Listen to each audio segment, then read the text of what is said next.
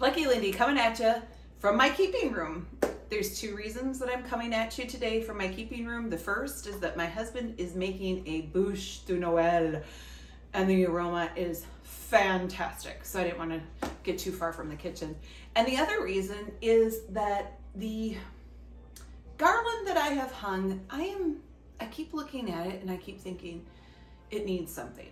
So next week I am going to do a little tutorial on how to zhuzh up a garland that you're not happy with for free. We're going to just use things from the yard and ribbon, and we're going to zhuzh it up a little bit.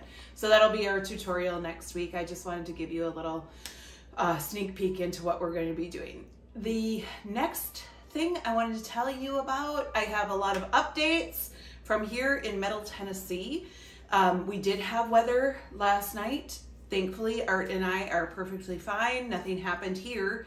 I am in Murfreesboro, Tennessee. It is Middle Tennessee. There were storms in Middle Tennessee, and we do have a state of emergency for several counties, but mainly where those were Hendersonville, the Madison area, which is part of Nashville, and then also up in Clarksville. So there are people that have lost their lives in these storms. They were hard, terrible storms.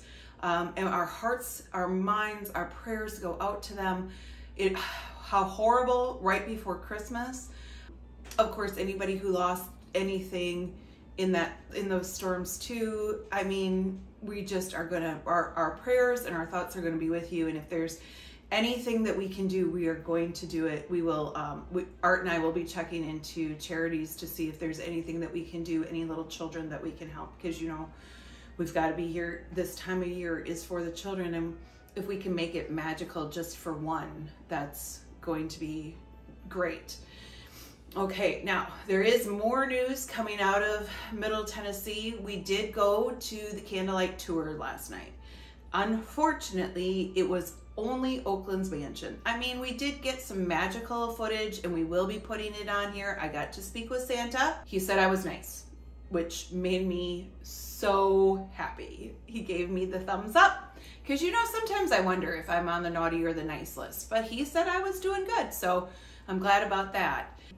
The other thing that I wanted to tell you about that home tour is that it was supposed to be throughout Murfreesboro. We were going to get to see some beautiful homes that are historic homes. We did not get to see them. Some owners pulled out.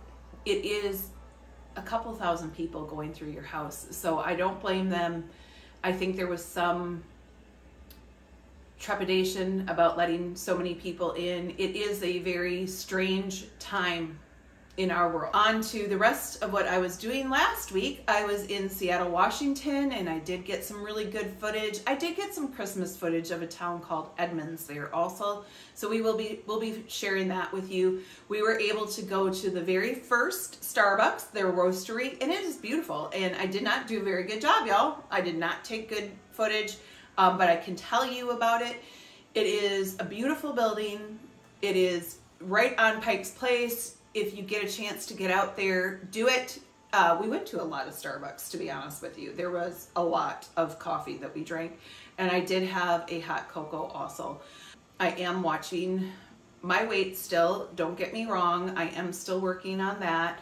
I did sneak that in there though, that hot cocoa. Now, I do want to let you know, there are two things this season that I love. I love peppermint bark and I love hot cocoa.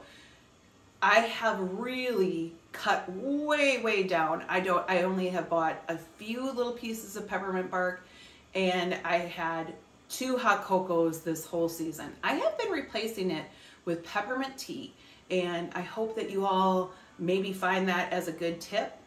And it is still warm, it's still peppermint, it still feels good, like we're having a treat, but we're not hurting ourselves in any way. I will be heading down to Alabama this week. I'm hoping to get some good footage down there and just keep you updated on our journeys. Hope that this season finds you at peace with joy and love, and may you feel the way I do, very blessed, and hopefully this will be it for the storms, and we'll just have some smooth sailing for the rest of the year.